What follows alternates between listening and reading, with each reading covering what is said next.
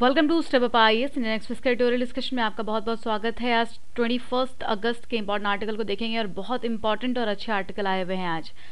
सबसे पहले हम ऐसे राइटिंग का कोटेशन देखेंगे जो कि महात्मा गांधी जी का कोटेशन है। इसका आप यूज़ कर सकते हैं ऐसे राइटिंग में जीएस पेपर 4 में। बहुत ही अच्छा कोटेशन है। Piece is its own reward. ये जो स्टेटमेंट है आप इसको कहीं पर भी जहाँ आपको शांति की बात करनी हो, कभी इंटरनल सिक्योरिटी का कोई ऐसा इशू आ रहा हो, वहाँ पर आप लिख सकते हैं कि गांधी जी ने कहा है कि जब भी पीस होता है तो उसका अपना अलग ही रिवॉर्ड होता है, यानी कि उसका अलग इम्पैक्ट होता है उस पूरे रीजन में। तो अभी जितनी इनसिक्योरिटी और इंस्टेबिलिटी है पूरे वर्ल्ड में, वहाँ पर पीस की बहुत ज़्यादा ज़रूरत है और इसको और मेंटेन करने की ज़रूरत है। चाहे आप कभी न्यूक्लियर आर्मामेंट्स की बात कर रहे हो या अदर टेररिज्म पर्सपेक्टिव से बात कर रहे हो, ये कोटेशन आपके काम आ सकता है। ये इन्फॉर्मेशन कोचिंग के बारे में 27 तारीख को नया बैच शुरू हो रहा है। डिटेल के लिए इस नंबर पर कांटेक्ट करें। और अगर कई बार आप कॉल लगाते हैं, कॉल नहीं लगता हो, तो आप वेबसाइट पर विजिट कर सकते हैं। साथ में इस पर एक मैसेज भी ड्रॉप कर सकते हैं, आपके पास कॉल बैक ज़रूर आएगा। आगे बढ़ते ये जो इन्फॉर्मेशन है, इसमें 2 प्रोग्राम को आपको बताया जाता है, क्लासरूम और पर्सनल गाइडेंस के बारे में। इसका मतलब ये है कि अगर आप क्लासरूम प्रोग्राम कहीं और से कर चुके हैं या आप क्लासरूम के लिए इंटरेस्टेड हैं, तो यहाँ पे आपको पर्सनल गाइडेंस का प्रोग्राम साथ में मिलेगा। अदरवाइज आप सिर्फ पर्सनल गाइडेंस के प्रोग्राम को भी अवेल कर सकते हैं। यकीन मानिए एक बहुत इंपॉर्टेंट प्रोग्राम है। ये कोचिंग स्पेसिफिक नहीं बल्कि स्टूडेंट स्पेसिफिक होता है। जब आप यहाँ आते हैं तो आपके पर्सनालिटी और आपके परेशानी के अकॉर्डिंगली आपको हेल्प पहुंचाने की कोशिश की जाती है। इसमें आप तभी चीज़ों को समझ पाएंगे जब आप यहाँ हो सकता है मीटिंग कर लें या इस फ़ोन पर बात कर लें, कोई भी कांटेक्ट करके आप चीज़ों को समझ पाएंगे कि हाँ इसमें आपका फ़ायदा होगा या नहीं होगा। चलिए आगे बढ़ते हैं, डिस्कशन करते हैं स्टार्ट। और हमारा पहला आर्टिकल है जस्टिस डिलेड, मदान बी लॉकूर इनके द्वारा लिखा हुआ ये आर्टिकल बहुत ही इंपॉर्टेंट है। बहुत अच्छी अच्छी बातें कही गई हैं। जुडिशरी पर जितनी बातें कही जाती हैं, खास करके जब भी हम कंपैरिजन करते हैं या कई सारे आर्टिकल आते हैं गवर्नमेंट और सुप्रीम कोर्ट के बीच में जो टसल चलता रहता है, उसी पर ये पूरा आर्टिकल लिखा गया है। बहुत सारे अच्छे अच्छे फैक्ट्स को बताया गया है। सबसे पहले इसको आप जीएस पेपर 2 में एसोसिएट करें, पॉलिटी जुडिशरी वाले सेक्शन में आ जाएगा। यहाँ पर कहा जा रहा है कि कई सारी बातें उठती रहती हैं, वैकेंसीज हैं, पोस्ट खाली रह जाती हैं, इसकी वजह से देरी होती है फैसले आने में और पूरा सिस्टम जो इंडिया का वो गड़बड़ चल रहा है, खास करके जुडिशरी के टर्म्स में। उन चीज़ों को यहाँ पर क्लियर किया गया है। कैसा कहा गया है, ऐसा कुछ भी नहीं है। इंट्रोडक्शन में सबसे पहले जो इम्पोर्टेंट फैक्ट है आपके लिए जानना, वो ये कि इकोनॉमिक सर्वे में भी इस पूरे इशू पर बात किया गया है। साथ में एक रिपोर्ट आई है, world bank ease of doing business report 2018 और 19 में भी जिक्र किया गया है जस्टिस डिलीवरी सिस्टम को लेकर के, और बहुत सारे फैक्ट्स को वहाँ फिगर फैक्ट्स को क्लियर किया गया है। इसी पर आगे पूरा डिबेट एंड डिस्कशन है। सबसे पहला जो मुद्दा उठाया जा रहा है वो है गवर्नमेंट लिटिगेशन का। कहा जा रहा है कि जो पूरा टैक्सेशन सिस्टम है भारत में, वो एक बहुत बड़ा कारण है इतने ज़्यादा केसेस को राइज करने का, क्योंकि अलग अलग तरीके से जब यहाँ पर कॉन्स्टिट्यूशनल फंक्शंस बनाए जाते हैं गवर्नमेंट के द्वारा, उनके द्वारा अलग एडमिनिस्ट्रेटिव एक्शंस लिए जाते हैं चीज़ों को रिजॉल्व करने के लिए। हम बात कर रहे हैं गवर्नमेंट और कस्टमर के बीच में या सिटीजन्स के बीच में जो पूरा टैक्सेशन सिस्टम चल रहा होता है, तो बीच में गवर्नमेंट के द्वारा भी लोगों के ऊपर टैक्स लगाया जाता है। जब लोग टैक्स पे नहीं करते हैं तो ऑब्वियसली उनसे जो भी गारंटी की चीज़ें उससे ले ली जाती हैं। वहीं दूसरी तरफ अगर टैक्सेशन सिस्टम में कोई गड़बड़ी होती है, जो लोग टैक्स पे कर रहे हैं उनके साथ कोई ज्यादती होती है, तो जाहिर सी बात है वो भी केस करेंगे गवर्नमेंट के ऊपर। तो कहा जा रहा है कि गवर्नमेंट के ऊपर जो केस किया जाता है पूरे साल में वो बहुत ज़्यादा होता है। और वहीं दूसरी तरफ जो जो एडमिनिस्ट्रेटिव बॉडी है, जो ऑफिशियल्स हैं, उनकी लापरवाही की वजह से भी बहुत सारे केसेस अराइज होते हैं। और इसलिए जो पूरा आप केस देखते हैं उसमें सिर्फ 30% ही है जो रिजॉल्व हो पाता है, और वो भी उनका केस रिजॉल्व हो पाता है खास करके टैक्सेशन सिस्टम का, जो इस पर बेस पर जो केस बना हुआ होता है, जो ऑलरेडी इस फील्ड से होते हैं, मतलब जुडिशरी के फील्ड से होते हैं। कोई वकील है, उसने ही केस किया हो, कुछ ऐसा हुआ हो, क्योंकि आम जनता जो होती है उसका केस तो शायद ही कभी रिजॉल्व हो पाता है, खास करके टैक्सेशन सिस्टम वाला, है ना। आगे और चीज़ों को रेस किया जा रहा है। ये तो आप इकोनॉमिक सर्वे में जो पॉइंट आउट किया गया है, जो लॉयर बेनिफिशरीज होते हैं उनका केस जो है, उनका क्लेम जो है वो सेटल हो पाता है, बाकी जगह पर ये चीज़ें रिजॉल्व नहीं हो पाती हैं। आगे बता रहे हैं pendency of the case. Government का इशू हमने देख लिया, अब ये बता रहे हैं एक पूरा इशू उठता है पेंडेंसी का, कि बहुत सारे केस पेंडिंग रह जाते हैं भारत में। और वहीं दूसरी तरफ कहा जाता है कि नंबर ऑफ जजेस को बढ़ाया जाना चाहिए। और जुडिशियल एक्टिविज्म जो होता है, क्या होता है जुडिशियल एक्टिविज्म? जुडिशरी जब एक्टिवली पार्टिसिपेट करती है, गवर्नमेंट के काम में इंटरफेयर करती है, तो उसको जुडिशियल एक्टिविज्म कहा जाता है। लेकिन भारत में ऐसा नहीं होता है। गवर्नमेंट को कई बार सुप्रीम कोर्ट के द्वारा कहा जाता है काम करने के लिए, जब वो स्टेट गवर्नमेंट या सेंट्रल गवर्नमेंट एक्शन नहीं लेती है, तब जाकर के कोई फैसला सुप्रीम कोर्ट अपनी तरफ से सुनाती है, लोगों के फ़ायदे के लिए, या लोगों का नुकसान हो रहा हो तो उनको बचाने के लिए। इसको इंडिया में या खासकर कई बार आप आर्टिकल में पढ़ते हैं, जुडिशियल एक्टिविज्म का भी नाम दिया जाता है। आर्टिकल का कहना है कि कहा जा रहा है नंबर ऑफ जजेस को बढ़ा दीजिए, तो ये एक सॉल्यूशन नहीं है, या फिर जुडिशियल एक्टिविज्म को क्रिटिसाइज करना कोई ऑप्शन नहीं है। अगर हम केस की पेंडेंसी की बात करते हैं, तो जो डिस्ट्रिक्ट कोर्ट होता है वो उतना ही काम करता है जितना कि सेंट्रल गवर्नमेंट के ऑफिस में काम होता है। नाउ कोर्ट व judicial activism does not exist. अब जो डिस्ट्रिक्ट कोर्ट है वहाँ पे तो कोई जुडिशियल एक्टिविज्म काम कर नहीं रहा होता है, बिकॉज वो लोग सारा पूरा दिन केस ही सुन रहे होते हैं। एक्टिविज्म तो हम सुप्रीम कोर्ट के मामले में या हाई कोर्ट के मामले में कह सकते हैं। और वहाँ पर टोटल पेंडेंसी कितनी है? 87.54% की पेंडेंसी है। कहाँ पर? डिस्ट्रिक्ट कोर्ट में, यानी जो छोटे छोटे कोर्ट है वहाँ पर सबसे ज़्यादा केस की पेंडेंसी होती है।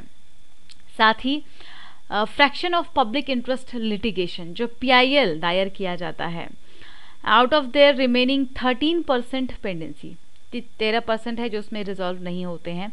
एंड अगर हम जज के नंबर को बढ़ाते हैं तो ये कोई ज़रूरी नहीं है कि इस प्रॉब्लम को सॉल्व कर देगा। वहीं इकोनॉमिक सर्वे का एक डाटा ये शो कर रहे हैं, जो कि आपके लिए बहुत इंपॉर्टेंट होगा। इस सर्वे के डाटा में कहा गया है डिस्ट्रिक्ट कोर्ट में 2279 वैकेंसीज हैं, ठीक है, टोटल वैकेंसीज हैं, नीड टू बी फुलफिल्ड। अगर हम 100% अपना चाहते हैं कि सारे केस रिजॉल्व हो जाए, क्लियरेंस हो जाए, इसके लिए जो डिस्ट्रिक्ट कोर्ट की वैकेंसी है 279 वैकेंसीज को हमें फुलफिल करना पड़ेगा। और यहाँ पे कहा जा रहा है कि 2580 पोस्ट जो है वो भी बचे हुए हैं, यानी कि उसको भरना ज़रूरी है। वहीं हाई कोर्ट का डाटा भी दिया जा रहा है, 93 वैकेंसीज जो हैं उनको भरने की ज़रूरत है अगर हम 100% रिजल्ट चाहते हैं, क्लियरेंस चाहते हैं तो। वहीं 315 पोजीशन हैं जो कि अभी वैकेंट है। कहाँ पर? हाई कोर्ट में। There are no vacancies. तो अगर कहीं पर कोई वैकेंसी ना हो, सबको भर दिया जाए, यानी 2500 करीब जो पोस्ट डिस्ट्रिक्ट कोर्ट में खाली है उसको भर दिया जाए, 315 पोजीशन जो हाई कोर्ट में खाली है उसको भर दिया जाए, तो क्या होगा? तो फिर ऑब्वियसली ड्रामेटिक चेंज आएगा और कोई केस पेंडिंग नहीं रहेगा। इंक्रीजिंग द नंबर ऑफ जज has never reduce the pendency of the cases. कहा जा रहा है कि इसका मतलब ये नहीं है कि जब आप सारे पोस्ट को भर देंगे तो जो केस आज पेंडिंग रहते हैं वो नहीं रहेंगे, क्योंकि this will not be the perfect solution, because मुद्दा है मनी का। Where is the money? जाहिर सी बात है जब आप किसी भी सेक्टर की बात करते हैं तो वहाँ पर खर्च होता है। और अगर हम जुडिशरी की बात करें तो बहुत अच्छा डाटा यहाँ पर दे रहे हैं आर्टिकल में। डाटा ये है कि बजट में ओवरऑल 0.08 से लेकर के 0.09% ऑफ द GDP एलोकेट किया जाता है जुडिशरी के लिए। मतलब 1% ऑफ द GDP भी नहीं खर्च किया जाता है पूरे जुडिशियल सिस्टम पर। तो इनका कहना है कि ये फिगर बहुत कम है। ये जापान, नॉर्वे, ऑस्ट्रेलिया, आइलैंड, इन कंट्रीज़ में इतना कम एक्सपेंड किया जाता है क्योंकि वहाँ पर ये पेंडेंसी की प्रॉब्लम नहीं है, वहाँ पर इतने ज़्यादा केसेस पेंडिंग नहीं होते हैं, इतनी प्रॉब्लम नहीं होती है। जाहिर सी बात है कि वहाँ पर इतना ज़्यादा डाइवर्सिटी नहीं है, इतने पॉपुलेशन नहीं है। उसके अकॉर्डिंगली अगर इंडिया से कंपैरिजन किया जाए तो यहाँ बहुत ही कम अमाउंट दिया जाता है। दूसरा है कि पेंडेंसी कहेंगे किसको, डिफाइन किसको किया जाएगा पेंडेंसी। मतलब अगर कोई केस आधे घंटे पहले फाइल हुआ है, 1 घंटे पहले फाइल हुआ है, तो उसको पेंडेंसी फिगर में नहीं रखा जाएगा। कोई केस जो उसको 1 साल हो चुका है, 1 साल से ज़्यादा हो चुका है, उसको हम काउंट कर सकते हैं कि हाँ वो पेंडिंग है या अभी तक उस पर काम नहीं किया जा रहा है। तो यहाँ इस पर भी एक डिफरेंस है कैसे उसको डिफाइन किया जा रहा है। अब अगला मुद्दा उठाते हैं। अभी हमने क्या देखा? पेंडेंसी ऑफ द केस का मुद्दा देखा। अब ये अगला मुद्दा उठाते हैं हॉलीडे का। आपने अक्सर लोगों को सुना होगा, बहुत सारी छुट्टियां होती है, जजेस हमेशा हॉलीडेज पर होते हैं। आर्टिकल में कहा जा रहा है क्या ऐसा है सच में? इनका कहना है ऐसा बिल्कुल भी नहीं है। जितना डिस्ट्रिक्ट कोर्ट के में जज काम करते हैं उतना ही गवर्नमेंट ऑफिसर्स भी काम करते हैं, 242 days in a year.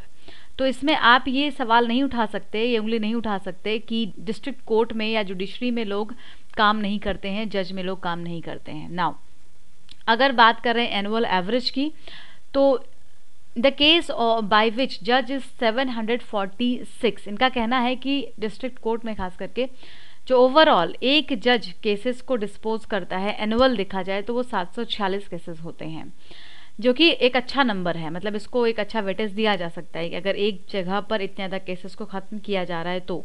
High court का डाटा देते हैं कितने दिन वो काम कर रहे हैं, तो 212 दिन हाई कोर्ट के जज काम करते हैं एवरेजली, और वो डिस्पोज करते हैं 2348 केसेस को, जो कि एक बहुत ही कमेंडेबल फिगर है, बहुत ही अच्छा फिगर है। नाउ हाई कोर्ट जज work when only 93 more are required to achieve 100%। मतलब 93 डेज अगर वो और काम कर लें तो 100% जो क्लियरेंस रेट है वो मिल जाएगा। क्या ऐसा है? जिनका कहना है ऐसा बिल्कुल भी नहीं है। हॉलीडेज को काटना, हॉलीडेज को कम करना, छुट्टियों को कम करना will not be the better solution. Now अभी हमने दो बातें देखी। पहला ये क्या कह रहे हैं कि आप नंबर ऑफ जजेस को बढ़ा करके भी इस प्रॉब्लम को सॉल्व नहीं कर सकते, आप हॉलीडेज को कम करके भी इस प्रॉब्लम को सॉल्व नहीं कर सकते। मतलब काम करना यहाँ पर प्रॉब्लम नहीं है, जो भी नंबर ऑफ जजेस हैं दे आर वर्किंग वेल। तो व्हाट इज नीडेड, क्यों, कैसे हम इस चीज़ को ठीक कर पाएंगे? तो आवश्यकता है better case and court management की। क्या कहा जा रहा है कि जो केस मैनेजमेंट होता है या कोर्ट मैनेजमेंट होता है, high court, supreme court, district court, इनके बेहतर मैनेजमेंट की ज़रूरत है। और ये एक इम्पॉर्टेंट एरिया है जिसको अनफॉर्चुनेटली कोई नहीं देख पा रहा। ना तो इकोनॉमिक सर्वे में इस पर कोई बात उठाई गई है, ना ही कोई और इकोनॉमिस्ट इसकी बात कर रहे हैं, ना ही कहीं पर कोई डिस्कशन में इस बात को उठाया जा रहा है कि कोर्ट और केस का भी मैनेजमेंट ज़रूरी है एक अच्छे रिजल्ट को पाने के लिए। वही उस डाटा को बताया जा रहा है जो अभी ease of doing business report में जारी की गई है, जिसमें कि बताया गया है कि कितना ज़्यादा टाइम लगता है एक केस को डिसाइड करने में, उसको ख़त्म करने में। ऐसा क्यों होता है, is it the right way? तो इसका सॉल्यूशन ये बता रहे हैं कि आखिर इसका क्या बेटर सॉल्यूशन है। अभी हमने देखा कि बेटर मैनेजमेंट होना चाहिए, और इसके लिए किसकी ज़रूरत पड़ेगी? जाहिर सी बात है ह्यूज इन्वेस्टमेंट की ज़रूरत पड़ेगी। हर तरफ इन्वेस्टमेंट की ही बात हो रही है, चाहे आप इकोनॉमी की बात करें, बैंकों की बात करें, या अब जुडिशियल सिस्टम की बात करें। बिना इन्वेस्टमेंट के आप यहाँ के इंफ्रा को ठीक नहीं कर सकते। तो जाहिर सी बात है ये इस आर्टिकल में कहने की कोशिश कर रहे हैं कि अगर आप सिग्निफिकेंट इम्प्रूवमेंट चाहते हैं जुडिशियल सिस्टम में, प्रोसेस में, तो इन्वेस्टमेंट करने की ज़रूरत पड़ेगी, क्योंकि तभी आप एक बेटर मैनेजमेंट सिस्टम को एक्वायर कर पाएंगे। कोई फास्ट ट्रैक कोर्ट, कोई स्पेशल कोर्ट इन या नंबर ऑफ जजेस को बढ़ाना, ये सब कोई लॉन्ग टर्म सॉल्यूशन नहीं है। लॉन्ग टर्म सॉल्यूशन तब है जब हम बेहतर तरीके से काम करें, और इसके लिए गवर्नमेंट ने बहुत सारे काम भी किए थे। जो सुप्रीम कोर्ट है उनके द्वारा कई चीज़ें अपनाई गई थी, जैसे कि ई कमेटी बनाने की बात चली थी। सुप्रीम कोर्ट ने लॉन्च किया था एक मोबाइल एप्लीकेशन जिसका नाम था national service and tracking of electronics processes, NSTEP, जिसको कि इसी के लिए लाया गया था। जो सॉल्यूशन होता है वो कितना क्विक आ पाए, नोटिस समन सब वहीं इलेक्ट्रॉनिक बेसिस पर ही चला जाए, मोबाइल एप्लीकेशन पर चला जाए, और बीच में जो पूरा सिस्टम है और जो टाइम है वो बच जाए। इसके लिए इलेक्ट्रॉनिक कमेटी को लॉन्च किया गया था, मोबाइल एप्लीकेशन को लॉन्च किया गया था सुप्रीम कोर्ट की तरफ से। नाउ अब इनका कहना है कि यहाँ पर जजेस के पास एक एडमिनिस्ट्रेटिव स्टाफ का होना ज़रूरी है। ई कोर्ट प्रोजेक्ट का लाया जाना ज़रूरी है, जो कि लाया गया था सुप्रीम कोर्ट के द्वारा, जिसका एम था जस्टिस डिलीवरी को इंश्योर करना। और वर्चुअल कोर्ट भी लॉन्च किया गया था दिल्ली में अभी रिसेंटली ही, लेकिन इसको सही तरीके से समझा नहीं जा पाया है। जो हाई कोर्ट या डिस्ट्रिक्ट कोर्ट है वो इसका प्रॉपर यूटिलाइजेशन नहीं कर पा रहे हैं, जो वर्चुअल कोर्ट को लॉन्च किया गया था उस चीज़ को। तो यहाँ पर बात की जा रही है 13th फाइनेंस कमीशन की, जिनके द्वारा कुछ रिकमेंडेशंस दिए गए थे। इनका कहना है कि उन रिकमेंडेशंस को, उन सजेशंस को मानने की आवश्यकता है। 13th फाइनेंस कमीशन ने कहा था कि आप प्रोफेशनल मैनेजर्स को लेकर के आइए, देखिए जुडिशरी है का मतलब ये नहीं है कि वहाँ पर सिर्फ जजेज ही होने चाहिए। मेडिकल या जो मेडिकल फील्ड होता है उसका मतलब ये नहीं कि सिर्फ वहाँ पर डॉक्टर्स ही होने चाहिए। उनको असिस्ट करने के लिए एक अच्छे मैनेजर की आवश्यकता होती है। तो मैनेजर हर फील्ड के लिए बहुत ज़रूरी होता है। तो इनका 13 फाइनेंस कमीशन का जो ये सजेशन था कि आप प्रोफेशनल मैनेजर्स के कॉन्सेप्ट को इंट्रोड्यूस कीजिए, और ये बहुत इम्पॉर्टेंट है जो कि कोर्ट को मैनेज कर पाएगा।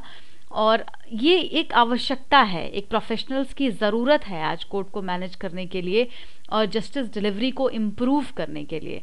तो यहाँ पर एक बेटर एडमिनिस्ट्रेशन के लिए प्रोफेशनल्स की हेल्प लेनी होगी, तभी हम चीज़ों को आगे इम्प्रूव कर पाएंगे। वैकेंसी, एडजर्नमेंट, वेकेशंस, ये जितनी भी बातें कही जा रही हैं, ये सब एक सस्पेक्ट्स है, लेकिन जो मेन प्रॉब्लम है उसको आइडेंटिफाई किया जाए, कारण का पता लगाया जाए और मीनिंगफुल सॉल्यूशन को लाने की ज़रूरत है आज भारत में।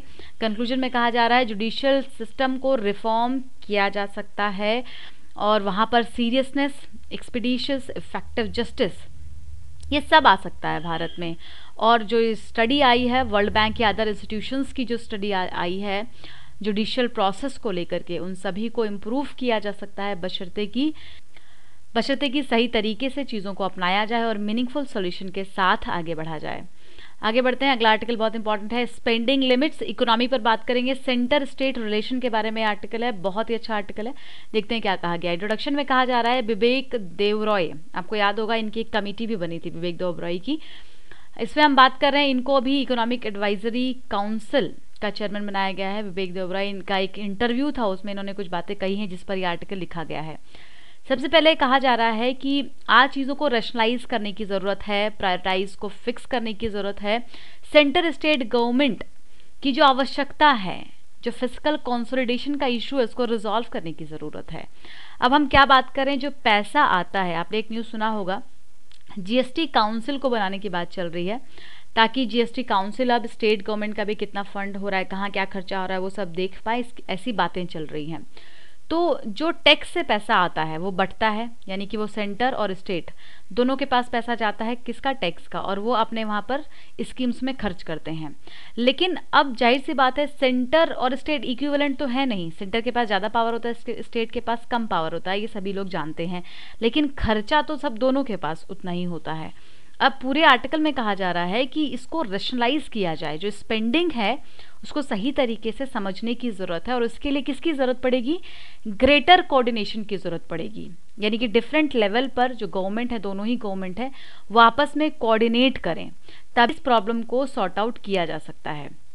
यानी कि जो पब्लिक एक्सपेंडिचर है उसके लिए एक प्रॉपर मॉनिटरिंग बॉडी बनाई जानी चाहिए, जो कि सेंटर स्टेट रिलेशन को निगोशिएट करते हुए एक अच्छा सॉल्यूशन आगे दे पाए। आगे बात कर रहे हैं 7th शेड्यूल की। 7th शेड्यूल आपको याद आ रहा है इसमें क्या है, ये लिस्ट की बात करता है, सूची की बात करता है, जिसमें कि सेंटर लिस्ट है, यूनियन लिस्ट और state list and concurrent list. Union list में सारी बातें क्लियर हैं कि उसमें जो भी चीज़ें लिखी गई हैं, जैसे डिफेंस वगैरह है, वो सेंटर के अंतर्गत आएगा। वहीं पुलिस वगैरह जो है वो स्टेट लिस्ट में आता है। कंकरेंट लिस्ट में दोनों कॉमन चीज़ें रहती हैं, जिसमें कि कोई भी कानून बना सकता है। तो जब 7th शेड्यूल में चीज़ों को सही तरीके से बांट दिया गया है कि सेंटर के पास क्या रिस्पॉन्सिबिलिटीज़ और स्टेट के पास क्या रिस्पॉन्सिबिलिटीज़ हैं, तो उसको और मैनेज करने की ज़रूरत है, इतना कॉन्फ्लिक्ट अराइज करने की कोई आवश्यकता नहीं है। अब यहाँ पे कहा जा रहा है कि स्टेट गवर्नमेंट के पास लिमिटेड फंड होता है जो सेंट्रल गवर्नमेंट के द्वारा दिया जाता है। तो कुछ ऐसे सेक्टर जैसे कि एग्रीकल्चर, एजुकेशन, हेल्थ, वहाँ पर खर्च करने के लिए पैसे दिए जाते हैं, लेकिन इसमें भी सेंटर गवर्नमेंट जो है वो इंटरवीन करती है। क्यों इंटरवीन करती है, इनका कहना होता है कि यूनियन लिस्ट में जो चीज़ें आती हैं, जैसे कि डिफेंस वगैरह, सुरक्षा की चीज़ें हैं, उस पर स्पेंड करने के लिए इनके पास फंड कम होता है, तो इसका इम्पैक्ट एग्रीकल्चर, एजुकेशन, हेल्थ जैसी चीज़ों में पड़ने लग जाता है। तो ये किस हद तक सही है, मतलब सेंट्रल गवर्नमेंट का इतना इंटरवेंशन सही नहीं है। इससे कुछ क्वेश्चंस अराइज होते हैं। पहला क्वेश्चन तो ये है, पहला सवाल तो ये है कि सेंटर चाहती है कि वो ज़्यादा खर्च यूनियन लिस्ट के चीज़ों पर करे, यानी कि सेंटर लिस्ट में जो चीज़ें आती हैं वहाँ पर ज़्यादा खर्च किया जाए। दूसरा सवाल ये है कि जो फेडरल सिस्टम है उसमें गड़बड़ी है, मतलब स्टेट के पास डिसाइड करने का, मतलब उनके पास कोई फ्रीडम है ही नहीं कि वो कहाँ पर कितना खर्च करें, डेवलपमेंट नीड उनकी कितनी है, उनको एक्सपेंडिचर कैसे देना चाहिए, क्या करना चाहिए, उनके पास से कोई अथॉरिटी नहीं है, फ्रीडम नहीं है। तो ये दोनों सवाल यहाँ पर उठ रहे हैं। सॉल्यूशन क्या है इसका? इसका सॉल्यूशन ये बता रहे हैं कि जैसा सेंटर ने अभी फाइनेंस कमीशन को कहा कि आप इंटरनल सिक्योरिटी और डिफेंस के लिए कैसे ज़्यादा पैसा निकाला जा सकता है, इसके लिए आप बात कीजिए, क्योंकि ये ज़्यादा ज़रूरी है। लेकिन इससे एक एंग्जाइटी भी क्रिएट होती है। किस चीज़ में? फेडरल आर्किटेक्चर में। फेडरल आर्किटेक्चर मतलब जहाँ पर स्टेट और सेंटर दोनों मिलकर के काम करते हैं, पावर्स का डिवीजन होता है। बट ये जब ऐसी चीज़ें उठती हैं कि यूनियन लिस्ट में ज़्यादा पैसे खर्च कर दिए जाएं, स्टेट को पैसे कम दिए जाएं, तो यूनिटरी फॉर्म दिखाई देता है। इससे जो फेडरल आर्किटेक्चर है वो खतरे में आता है, एंग्जाइटी क्रिएट होती है वहाँ पर। तो इसको सॉल्व करने की ज़रूरत है कि स्टेट गवर्नमेंट ऑलरेडी बहुत पैनिक सिचुएशन में है, क्योंकि उनका जो टैक्सेशन पावर है उसको ऐसे ही कम कर दिया गया है जब से जीएसटी को लाया गया है। और दूसरी तरफ अगर ऐसे सेंटर के तरफ से ऐसी इम्पल्सिव चीज़ें आएंगी कि उनको पैसा कम दिया जाएगा या उनके पैसे में से चीज़ों को कट किया जाएगा, तो उनको और प्रॉब्लम हो सकती है और सेंटर स्टेट रिलेशन जो है वो खतरे में आ सकता है।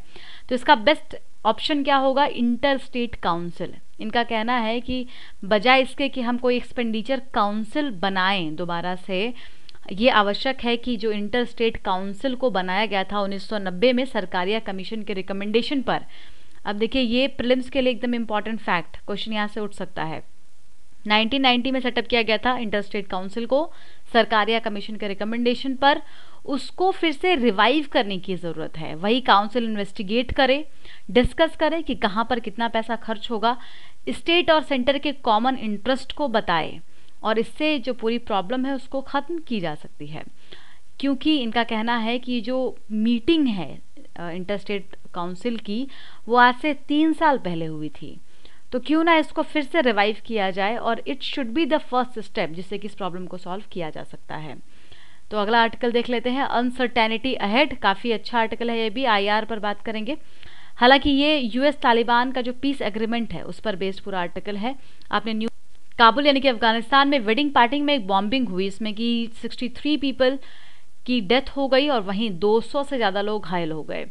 तो ये बॉम्बिंग जो है एक सुसाइड बॉम्बिंग थी। अफगानिस्तान का 100th इंडिपेंडेंस डे भी था ब्रिटिश रूल से उस दिन, और वहीं एक वेडिंग पार्टी में ये सुसाइड बॉम्बिंग अटैक हुआ, जिसके बाद में जिम्मेदारी आईएस के द्वारा ली गई, क्लेम किया गया आईएस के द्वारा।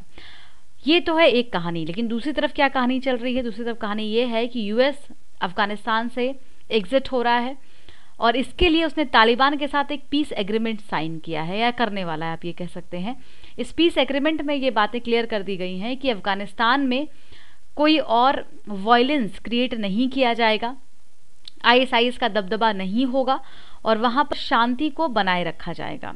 लेकिन जब से ये बात शुरू हुई है पिछले 7 महीने से अफगानिस्तान की हालत और ख़राब हो चुकी है।